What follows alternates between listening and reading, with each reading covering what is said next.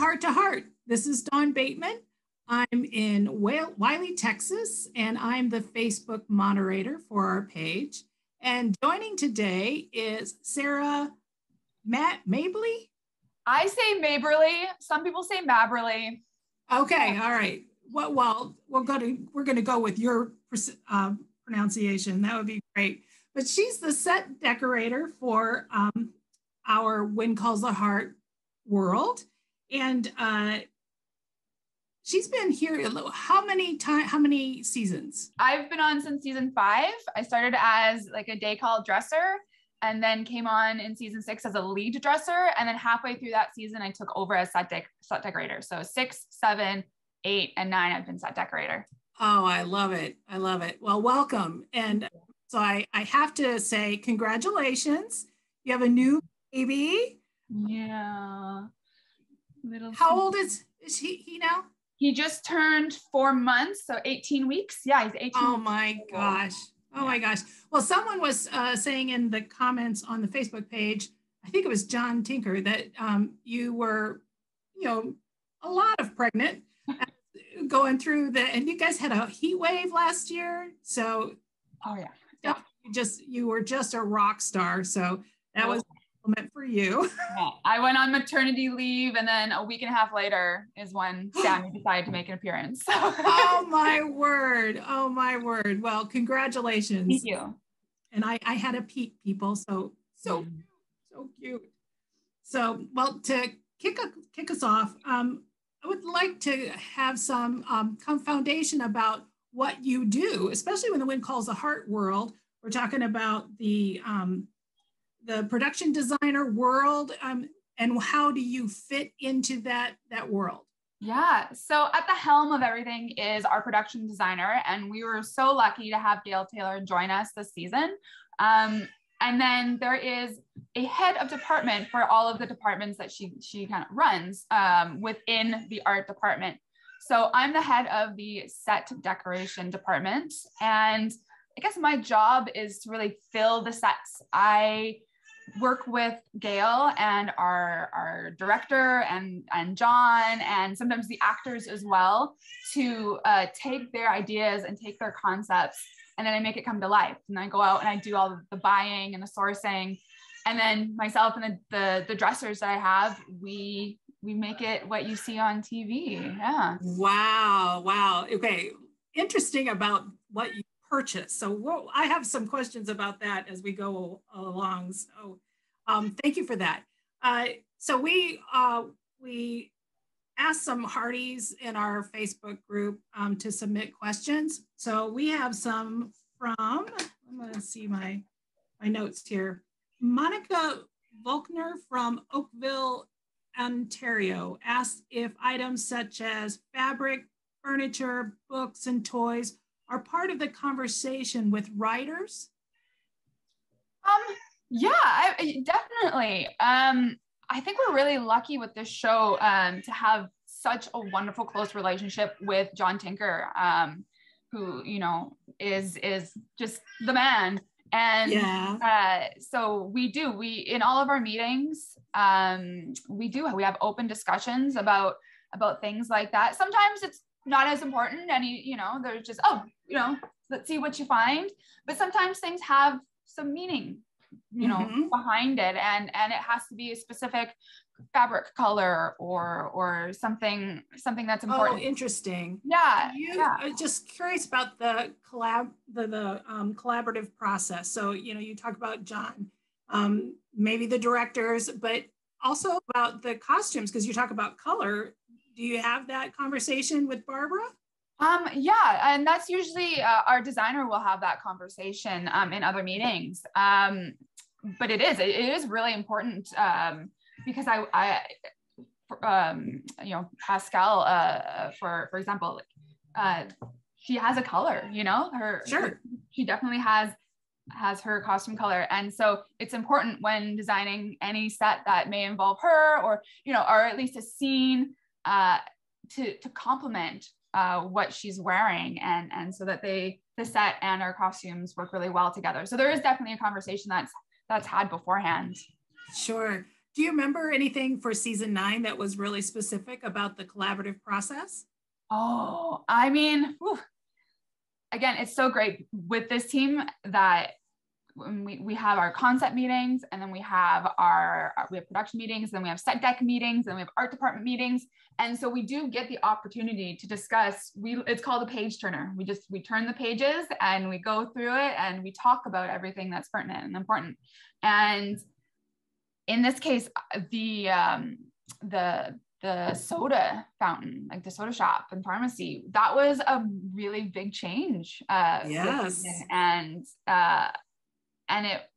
we wanted it to be able to show the growth of the town, yes, while also maintaining the heart and the soul of Hope Valley, as well as what we think the Yost's tastes are.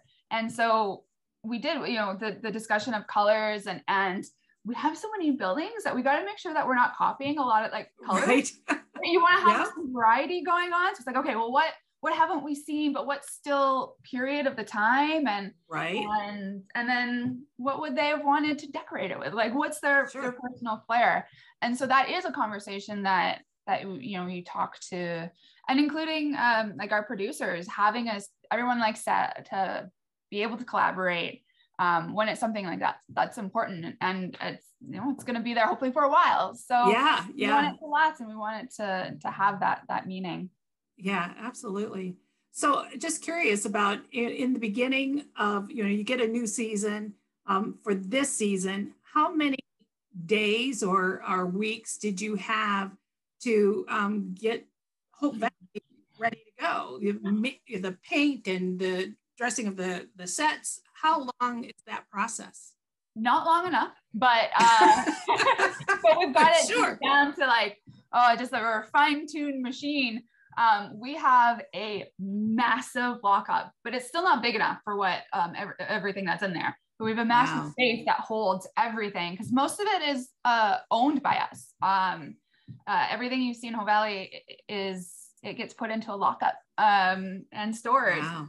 A few things are rented every year, but for the most part, we own everything. And so I get a month of prep time. Construction is usually there, depending on how much work needs to be done in the town, is there a little bit earlier, as well as paint to start refurbishing things or rebuilding things. And, it's an outdoor set, so there's some wear and tear for sure. And it is shared by other movie sets sometimes. So we have to go in and we have to clean it up. But so I get 1 week of office prep, and that's when I organize the crew and all of the paperwork and everything that it takes to run set deck. And then we get our 2 big trucks and 2 full crews. And we've got a crew at the lockup and a crew on set. And we just load a truck, take it to set, and we kind of, as a truck is being unloaded, another truck is being loaded, and they go back and forth. And we get 3 weeks to unload every single set out of the lockup. Wow. And then to dress it. And then the final touches, paint will come in for final touches. And then Greens comes in and puts the real florals and the real trees outside. And then special effects comes in and rigs all of the fireplaces and the stove. Oh my word. Yeah. So it all happens in a month.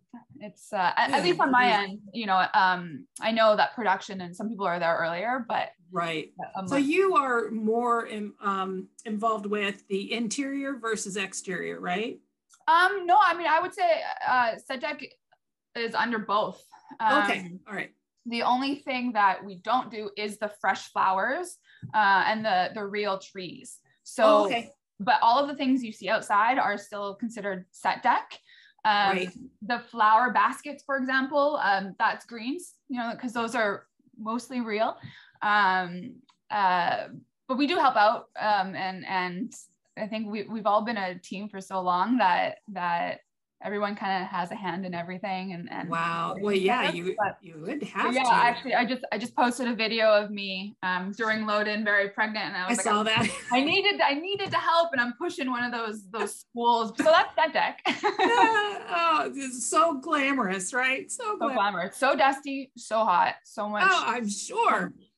Oh man, that's just. it's interesting because we were just talking about new sets, and in the previews, there was a preview saying that Lucas was reading to little Jack in his bedroom. So Pamela Smith from Drexel, North Carolina, asked where that was filmed, because the whole conversation was, well, I know that the houses have 2 stories, and we know the stairs go to nowhere. Can you kind of get some behind the scenes? So we built that set in the same place we actually built baby Jack's nursery, which is in Gowan Petroleum's the Gowan Petroleum set. Oh, really? Yeah, so that set is meant to look like the upstairs of the row houses, and we've actually also used it for the upstairs of Abigail's as well. So yeah, that's in past seasons, Abigail's, Jesse and Claire's bedroom. Yeah, so we've used that set. It's called our swing set. Yeah, so sometimes when we swap out sets to build something else, yeah, that's our swing set, and we do use Gowan Petroleum a lot. We've also used the church as a place, like Rosemary and Lee's bedroom. I think it's really 8, because that is actually originally a row house. We used to have 3 row houses, which would have been great for me, but then it got turned into the church. Yeah. So, but its layout is exactly that of a row house. So we've used that as well. Wow. So little Jack's bedroom is in Gowan Petroleum's. I love it. So speaking of little Jack, this is the first time that we've seen the toddler bedroom. What were your decisions about what to in this set? What did you find? And I don't know, you know that you're having a baby boy. Was that part of your thought process? Oh yeah. I mean, it was great because yes, I was, knew I was going to have a baby boy, and our designer, Gail, absolutely was like, okay, what are we going to do? So there were tons of photos going back and forth, and it definitely got into the world of like, oh, well, this is what I would do for Sammy. Yeah. And so and then we just decided to land on something that we think Elizabeth would have done. And we wanted it to really be a blend of influences. So, you've got the books in there from, because of course Elizabeth loves to read and write, and so does Lucas. And then you've also got some art in there because of his dad. And the fun thing is Highland, he loves to play on set. And so we wanted to put toys in there. So not only would it look visually great, but if he wanted to interact with anything, it was important to have that stuff in there for him. And then we have you'll see a little mobile above his bed, and our art director, Karen, actually made that herself. So there's a lot of really personal touches that went into his room. And I, hopefully we'll be able to do more and see it grow as he grows, because it's fun. It was fun finding the bed too, because such a cute bed. Yeah. We wanted it to be warm and cozy and just really reflect, his personality, but also the influences of his mom and his dad. Oh, that's so cute. I mean, I can't imagine what you, to me, it would be enjoyable to shop in that time period. So fun about antiques, but that's me. I don't know. Oh, so do I. Yeah. Thinking about that antique kind of conversation between Elizabeth and Rosemary's Valley Voice, and even the Mountie office, there's a lot of typewriters. So Kristen Chin from Kansas City, Missouri, wanted to know, where do you find all of the typewriters? Yeah, so this is definitely props and set deck. A lot of the ones that you see, such as Elizabeth, that's a prop. It's a hero prop, and it has to work. And so there's a little bit more that goes into that. But interesting. We're lucky to have be on the doorstep of Fort Langley, just outside of Hope Valley of Jamestown, and they have so many antique shops. Oh, Really? you get lost in them. It's so great. And of course we have a lot of our resources around the Lower Mainland in Vancouver and Sure. And sometimes for those really hard pieces, Facebook Marketplace has been Really great. Oh, wow. Great. Yeah. So that's great. And sometimes you got to order it in. Sometimes it's like, oh, okay, where can we get this? And you'll find it online and make a call and hope that it gets there on time. Oh. But yeah. And a lot of the typewriters, I actually haven't bought a typewriter in a really long time. So a lot of them have been there since day one. Oh, really? Yeah. Wow. Interesting. Yeah. And but you said something about the phone too. So there's a lot of phones there. So I was curious about your the switchboard. How did you kind of acquire it? How did you know?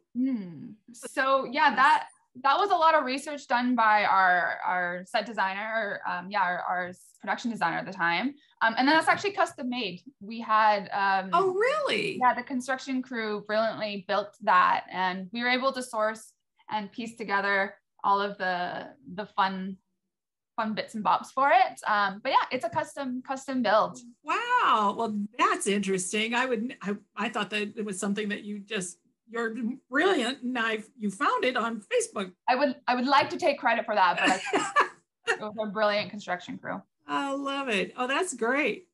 So there's another question. Another Heartie, Nancy Huck from Arnold, Missouri asks, have any of the actors brought something from home to use on the set? So I would think that would be like someone that owns that set, like Elizabeth, or with Aaron, or Chris with Locust, or even with Nathan with Kevin.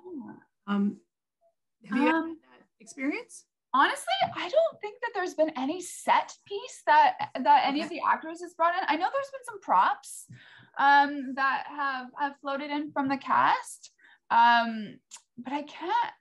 I asked my on-set, like, has anybody brought anything in? And I don't think so. But with that being said, there is a lot of conversation. I remember when I was decorating Lucas's office last season. I went to him and I said, "What? Like, I think I know what to put in here, but what do you want?" And from that, like, we got the bookshelf with all of the books because he wanted that, and there is a lot of really personal touches that and same with Rose and Lee's bedroom, and of course with the row houses, even with Gowan Petroleum, putting the cameras in, that was a nod to Martin's son. And so those personal items like that I love it. certainly come in. And then I will say though, Peter DeLuise, I've told him, if this directing thing doesn't pan out, I would like him to join Set Deck.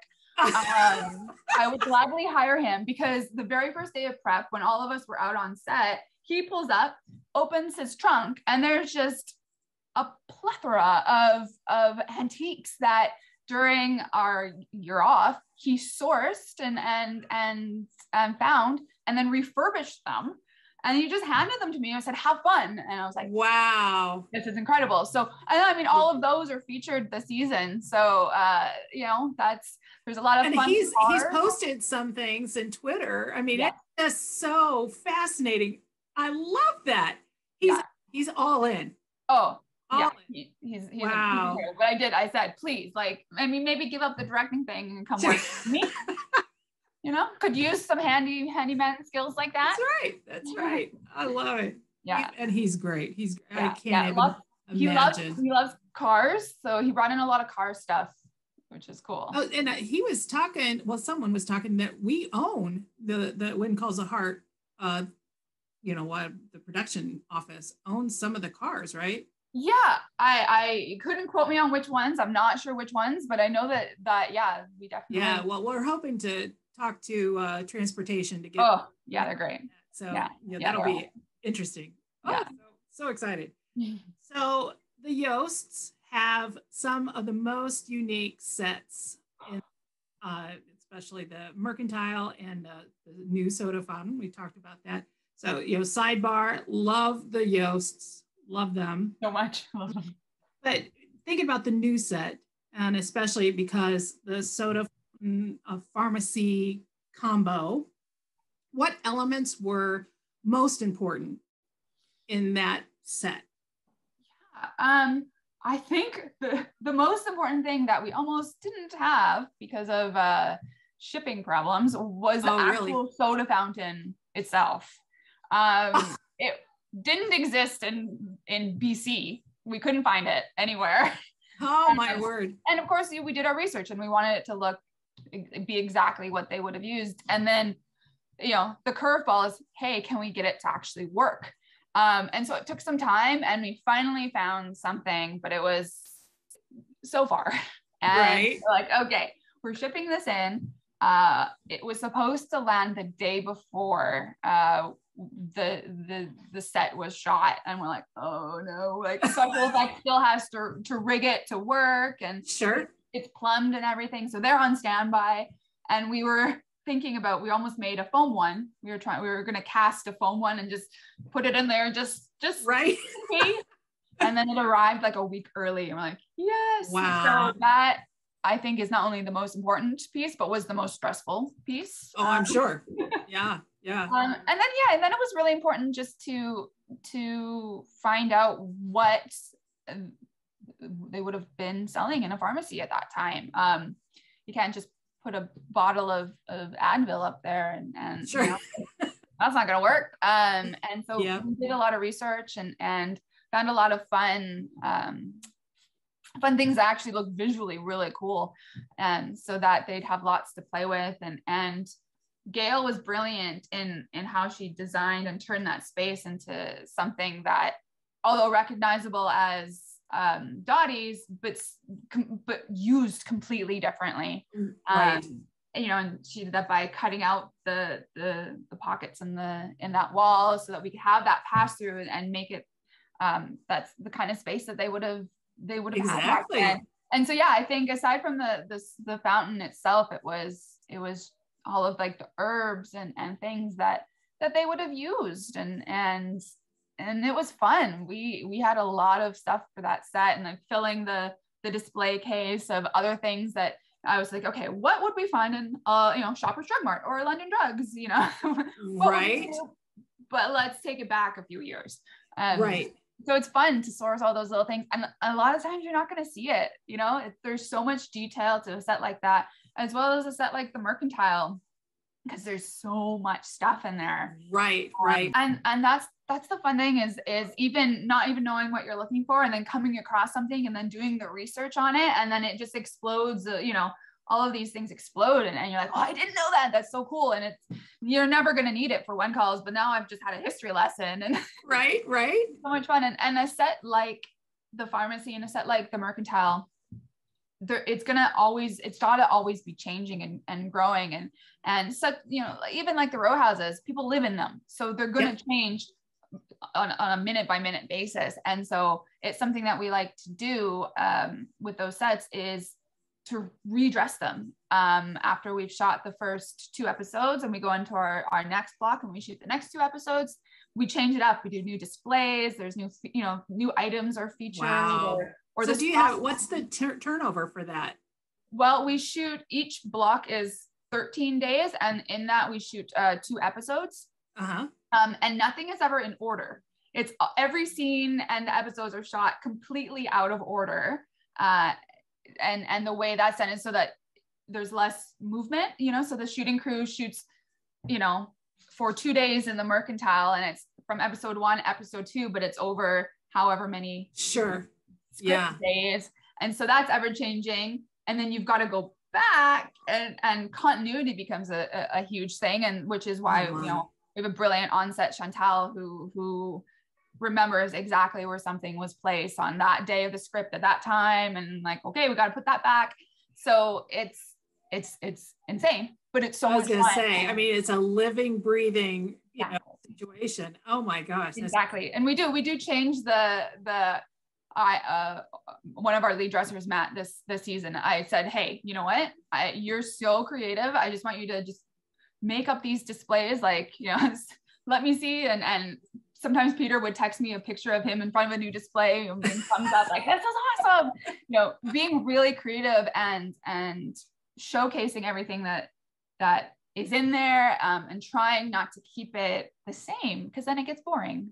Not only for us, but for you guys. Right. Oh my gosh. I mean, I can't even imagine the continuity scenario. You know, night to another day. Yeah.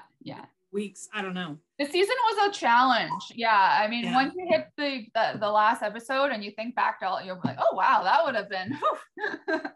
Well, I'm really excited to see the pharmacy, just for if they pan. What else is there? So yeah. Oh yeah. And it's all the sets. The sets are 360, and sometimes, you know, you look up and there's some chandeliers that, you know, sometimes would never see it on camera. Oh really? Oh yeah. In the pharmacy area? There is, there's no lighting on the ceiling of the pharmacy. We just have the wall sconces, but there is some cool ceiling details. It has a nice ceiling in there, but a place like the Judges, that's a real ceiling with the flush mount, and yeah. The Mercantile used to have 2 chandeliers in them, and they literally were never ever seen, and I just stopped renting them because right. Well, that makes sense. But no, there's some sets that are actually not, you know, false ceilings. If you looked up, it's there. Wow, that is so interesting. Okay, so one last question from Jen Carlson from Waves, North Carolina, asks if there is a prominent item that has been present for the whole 9 seasons. Let's see. I would say, and that's funny because we were actually just talking about it this year. There's a portrait, a piece of art in Abigail's that has remained on the wall for all 9 seasons. Oh, the Noah. Yeah. Oh. Yeah. So that was, that's funny. We were actually, and we talked with Erin about that. We kind of were like, oh, that's really cool, because, you know, Abigail's has seen some changes, and a lot of these sets have seen growth. But a piece like that has stayed there, and I think that's really special. Same, such as, you know, the clock outside of Abigail's. It's something that you don't realize is, you know, it's in, you know, so many shots. It is also the piece that goes missing every year. Oh, really? No way. For some reason, there's only one place for it to go. But for some reason, I always show up and I'm like, where is the clock? Why is it not hung up yet? It's in a box, and we find it but it's the curse of the clock. Oh my gosh, that's funny. And things like Elizabeth's couch and some of that furniture that you know, you saw from the first season of her owning that, and we've kept that. And the saloon has seen a lot of changes, but those chairs and the tables and those are there. The tap does work, but nothing, you know, it's, if that was just permanent pop or something for us to always just, or water, I'll take water. Right, exactly. Wow, interesting. Oh my gosh. I mean, I could do another 30 minutes from you, but thank you, Sarah, for having time for us to have some questions. And this has really been a great time for us. And I really appreciate your time.